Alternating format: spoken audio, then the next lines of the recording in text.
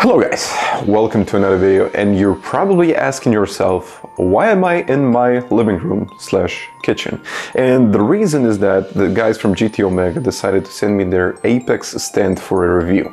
And I was thinking about it, why would I test it out in my sim racing room? Because it's like, you know, it's a dedicated room for sim racing, and I got my $1,000 seat, I got my fancy equipment out there, and I know people in general don't have something like that. Just when I was starting with sim racing, I barely got even a little bit of space. I got the G29, a desk and a chair, and that thing was like moving like crazy. And I decided to buy a play seat, which in the end kind of helped me to develop myself in a way that I started a YouTube channel and I can actually make videos like I'm making today. So I'm gonna back to the beginnings and just to see if this is gonna make a difference of, let's say, just a table and a chair, or this Apex stand is actually worth getting or not. So guys, without further ado, let's get into it.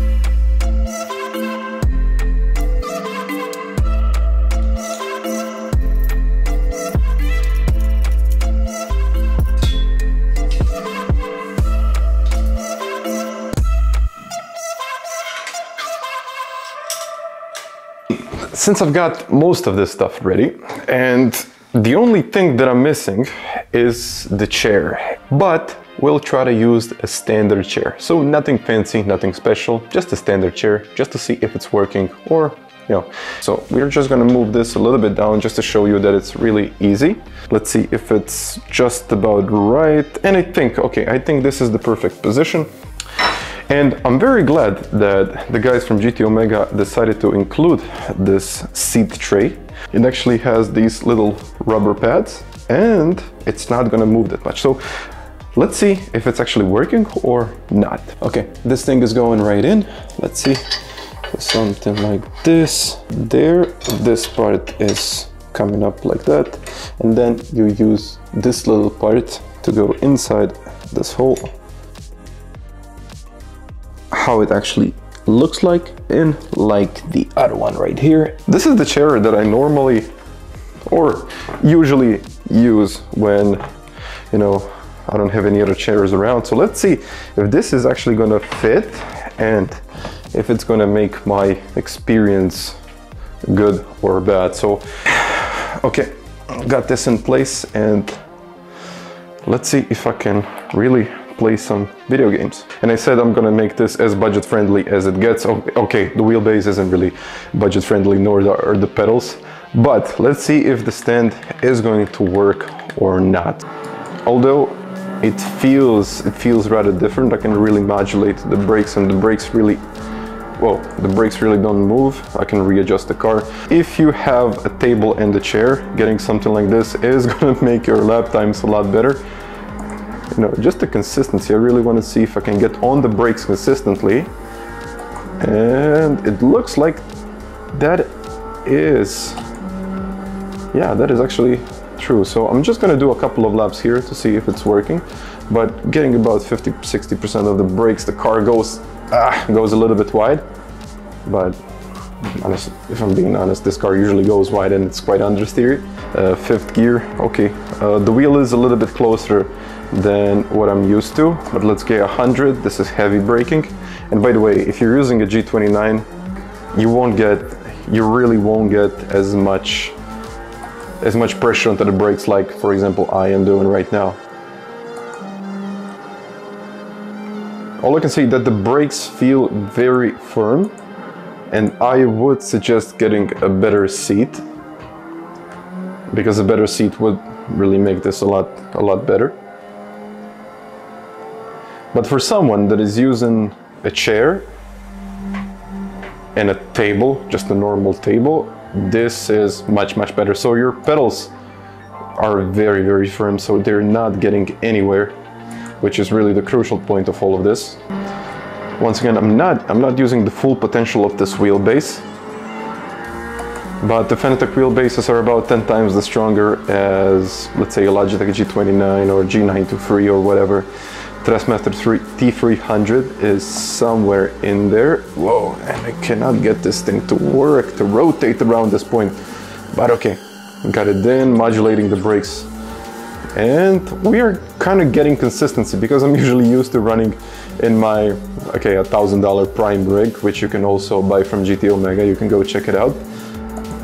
But this is something to actually begin your sim racing career with. Or if you don't have a lot of space, if you don't have, you know, really the funding to buy something like that. I mean, it's usually the space and the money itself. I would definitely go make sure that you check this one out. Let's see.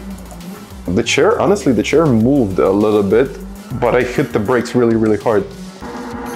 So I think the crucial point for me was that the wheelbase and the stand isn't moving. I haven't tried the shifter on this one, but it looks like it's pretty firm. It's not getting anywhere, and I can just do it like that. But yeah, they say easily foldable, but I think with the wheel it's not going to be that easy to fold it up, and also with all of the cables.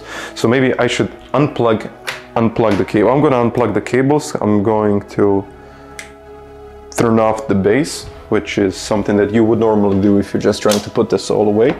You can find a better way to do it, but let's see. I think you just have to lift it. Oh geez, this is pretty heavy. This is pretty heavy stuff. And actually, it does fold. You have to find a way to make it possible, but let's say here. And yeah, just to show you what I did and how I did it. So basically, this is it. This is actually my coffee machine right in the background, and this is how much space it takes. So not a lot of space, although if you're running something like heavier, like the V3 pedals, like I am, and a GT DD PRO wheelbase and a Formula V 2.5, I would recommend putting it just into one place and do not fold this thing. So in conclusion, I would say that this is actually worth getting. So for the price, $150 on discount, it's usually even less than that. So for that amount of money, it's completely worth it. It's just a huge upgrade from, let's say, a desk and a normal chair. Okay, you gotta keep the chair, but the desk is going to be moving. And as I was testing this with my GT DD PRO, I had some movement. Although I know a lot of people, if they want to make like a complete sim racing experience, I mean, you simply have to buy an extrusion aluminum profile rig or something similar to that. You know, more Newton meters, more power, more torque, and yeah, you can feel it. But in conclusion, for the price, and if you're kind of struggling with space and you're just a casual guy that wants to play video games, why not? Let's go. I mean, go for it. And yeah, guys, if you made it this far into the video, you can go check out the link down in the description. So we are running a new giveaway, and you can win one of the Apex stands.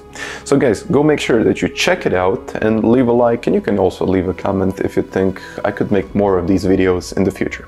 So once again, thank you very much for watching, and I'll get you guys next time. Bye.